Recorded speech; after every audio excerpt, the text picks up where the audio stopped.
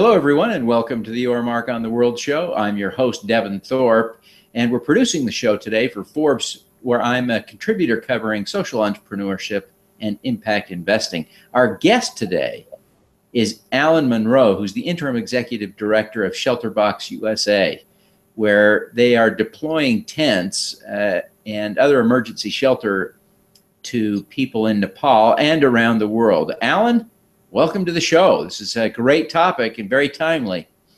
Devin, thanks so much. Really appreciate the opportunity to be with you today. Tell us a little bit about, help us understand what ShelterBox is, where that name comes from.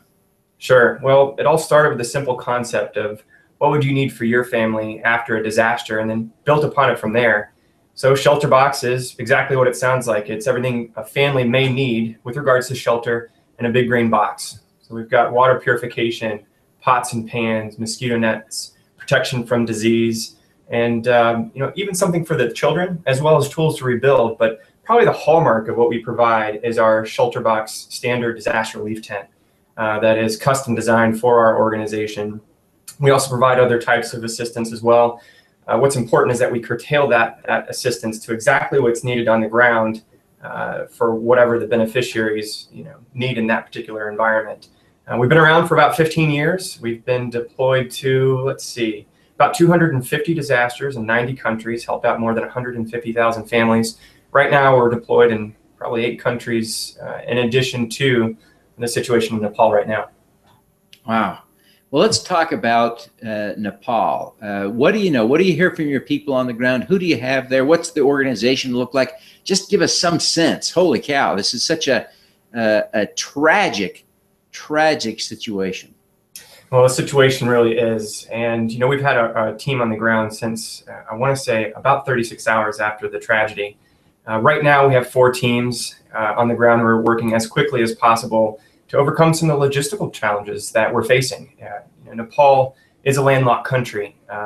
It is a situation where the airport was actually damaged here in the past couple of days due to aftershocks, in addition to the damage that it experienced due to the primary earthquake itself. So getting aid in, is definitely a challenge. Though our latest shipment just recently arrived. Some of the first, we actually had pre-positioned aid that was already located in Nepal as we were responding to flooding there just late last year. And that initial shipment of aid actually went to field hospitals where they were overcrowded with the need. The sick and the wounded looking for refuge didn't have any place to go in the hospital, so the hospitals set them up as recovery rooms and also triage centers. We also were working pretty closely with the international aid sector, what's called the shelter cluster, a lot of organizations that are focused around shelter, to ensure that we have a coordinated response, that we're not going to duplicate anybody else's efforts, but also we're going to try to help as many families as we can. One of the things that we're trying to do right now is to focus some of our efforts outside of Kathmandu in some of the most rural communities that have yet to be reached. We actually had a helicopter aid flight and delivered some of the initial aid in that region about 2 days ago. And what was touching there was heartbreaking, really, is that the families, we were the first aid organization that they had seen. And just the sense of relief that our team on the ground kind of sensed from the community was heartwarming.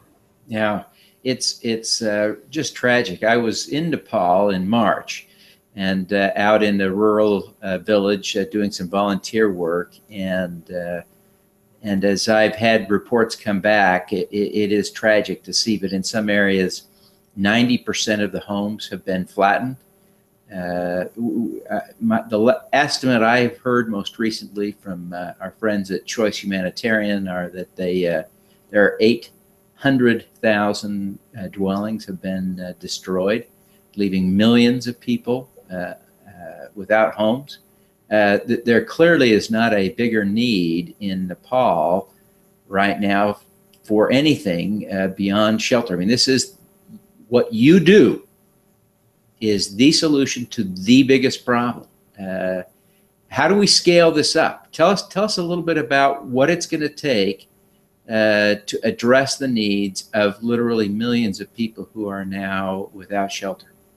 And monsoon's coming in a month.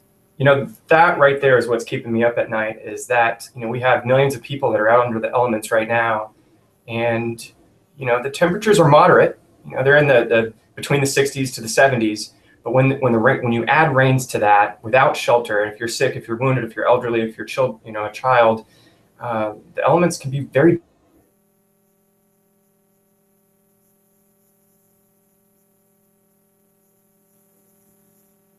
Alan, did we lose you? And I think say again.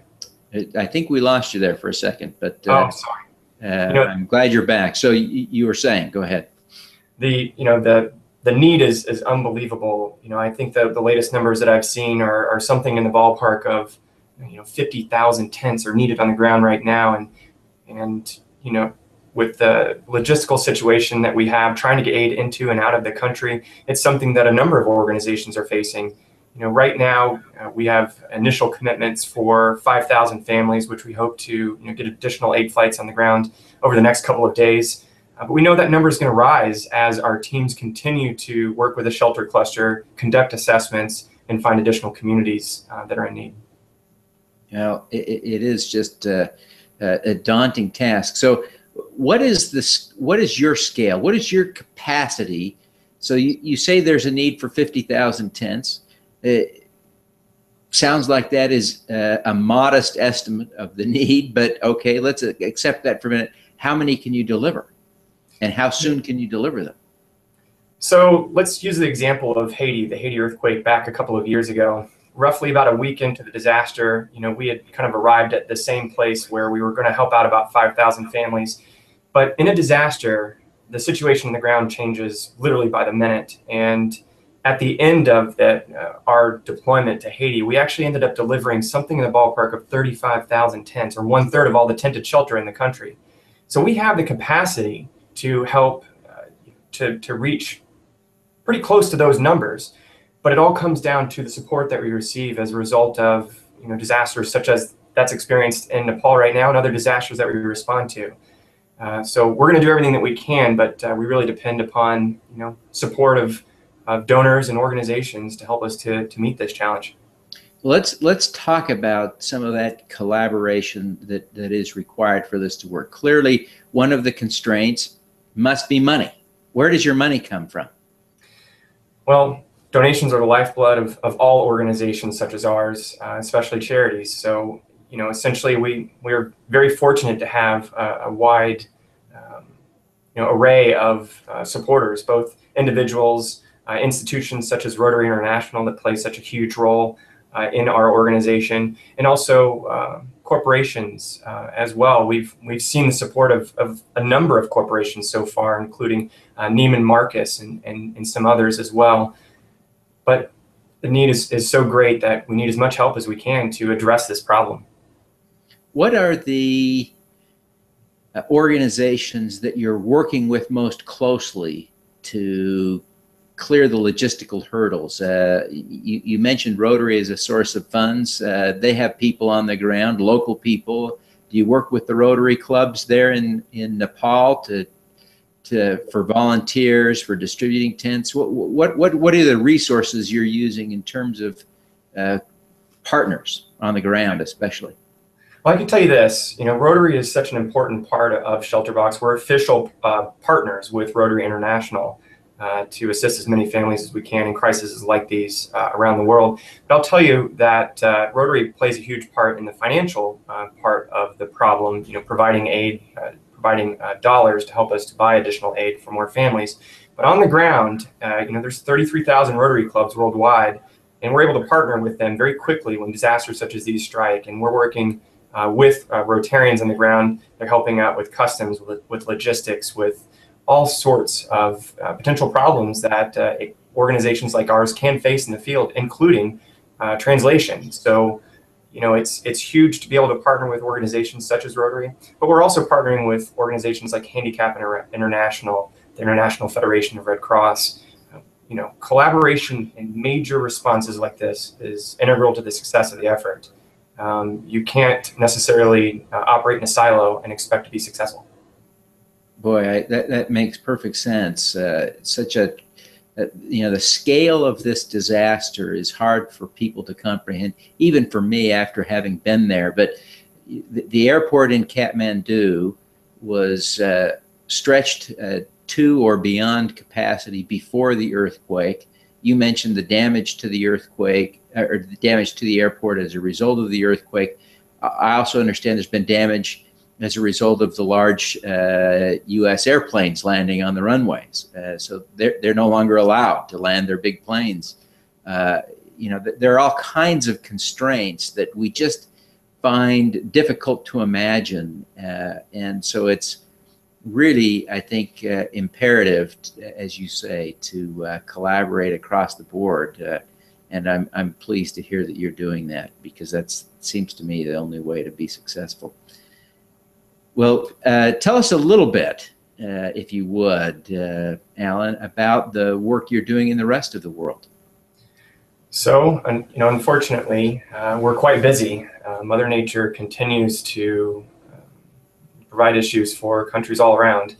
In addition to humanitarian conflicts, such as that in Syria, that's probably one of the largest responses outside of Nepal that we're responding to right now. I mean, the situation there is also has numbers that are hard to fathom. There are 9 million people that are displaced as a result of the Syrian refugee crisis. And, we hear stories of families that are trying to seek refuge in other countries, and we're doing everything we can to help out in that situation. But flooding in places like Niger and Malawi, and landslides in Pakistan, on average, I think, we probably respond to a new disaster every 2 weeks at ShelterBox, most of which, are not major news that are major disasters that hit the news, so to speak. So if the local capacity to respond to a disaster is such that it's been overwhelmed and emergency shelter is in need, we're going to be there. Well, fantastic. I commend you for the good work you're doing. Alan, you are, I am sure, a role model to many. The volunteers at ShelterBox, the employees at ShelterBox, many others, I'm sure, look up to you as a role model. Who do you look up to as a role model, and why? That's a hard question to answer, because I look up to so many people, I'm inspired by so many. But, I also have the pleasure of responding to disasters like this one in the field, and I've been out roughly 10 times to deliver aid. And what inspires me are the beneficiaries, the people that we're there to serve. It's so often you hear that, that folks that have lost everything are helpless, but that's not the truth. They band together, and the sense of hope and will that comes from the community to rebuild is heartwarming. I'll give you an example, Devin. A couple of years ago, I was responding to a disaster in Taiwan. A typhoon dumped 2 years worth of rainfall in just 2 days, and massive landslides occurred in the central part of the country. And we were working with this very small community. We actually had to, get there by way of 4x4 trucks, because we were one of the first aid organizations to get into that particular area as well. And in this one community, there was this one gentleman who was working tirelessly. He was the unofficial town leader. He wasn't elected, but he ensured that all of our needs were met. He showed us land that we could clear and set up ShelterBox tents, and actually, get permission to use that land for a considerable amount of time, and made arrangements for water and sanitation and that kind of thing, which is also important, when you're setting up a tent community.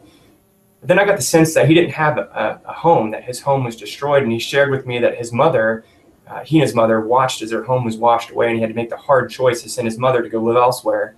And I knew that we had an extra ShelterBox, and one more it was going to be used obviously by this man if I could get him to do so. And I said, look, you're going to get a ShelterBox. And what he said to me, I'll never forget. And he said, I want to make sure that everybody else in this town gets a box before I do, because they're so valuable. And it's people like that I admire, because they care about their community so deeply that they're willing to sacrifice. And I argued with him for several minutes, and finally I won. And he asked to borrow my cell phone, and then he cried and told his mother that she could come home. And it's instances like that really put everything in perspective of just the important work that we do. Boy, I tell you, that sure does. So I suspect that's related to the reason you do this. You're a bright, capable guy. You could be doing anything. You could be making millions on Wall Street. Why do you do this? Every day I come into work and I look at, I don't know if this is going to break the bank, but I'm going to show you the pictures that I look at. Hopefully the internet hadn't broken on me, but every day right across from my desk, I look at those pictures because those are pictures I took from deployment a couple of years ago. And it puts everything in perspective of why I'm sitting in this chair right now and the important work that both ourselves do as an organization and organizations like ours. It's not a job. It's not a career. This is a passion. And I think it's the same for everybody that's involved with ShelterBox, both who are here employed at ShelterBox, who have the great opportunity to work for the organization, but our donors and our supporters and our volunteers as well. It's, we're all in this together. You watch when something like Nepal happens on the news, and you have a choice. You can say, man, that's tough, and that's really hard to watch, or you can do something about it. And that's what I come to do every day at work. Oh, fantastic. One last question. Everyone who's watching this is coming at it from a little different perspective. We have social entrepreneurs and impact investors, philanthropists, all kinds of people. But they have one thing in common, and that is a desire to do more good, a desire to have more impact. I call it the greatest common factor. Can you give us one tip that would help us all do more good, have more impact? We have a saying at ShelterBox, and it's kind of an organizational saying. It's been around since the beginning, and it's really simple. It's this. It's don't do nothing, do something. And that's getting back to what I just talked about a minute ago. When you see that devastation on the television, not everybody can go into the field and deliver aid, but we can all help the people of Nepal and other countries just like it by taking action. And whether or not disaster relief is the thing that gets you inspired and breaks out that passion, or if it's training guide dogs or serving meals to the needy or helping out the homeless in your community, whatever it is, just do something. And that's something that I've carried through my life here at ShelterBox, but even before, I have a history of service, with being an Eagle Scout and what have you. And giving back is something that's incredibly important, and we all have that obligation to do that. Oh, fantastic. Well, I really appreciate you taking the time to be with us today, Alan. And I want to make sure that before you go, you tell us how people can engage with you, especially how they can donate. But give us some tips on connecting. Sure. Well, like we talked about earlier, anybody that's interested in taking part and partnering with ShelterBox to help families like those that are experiencing tragedy in Nepal or other countries, go to our website at shelterboxusa.org.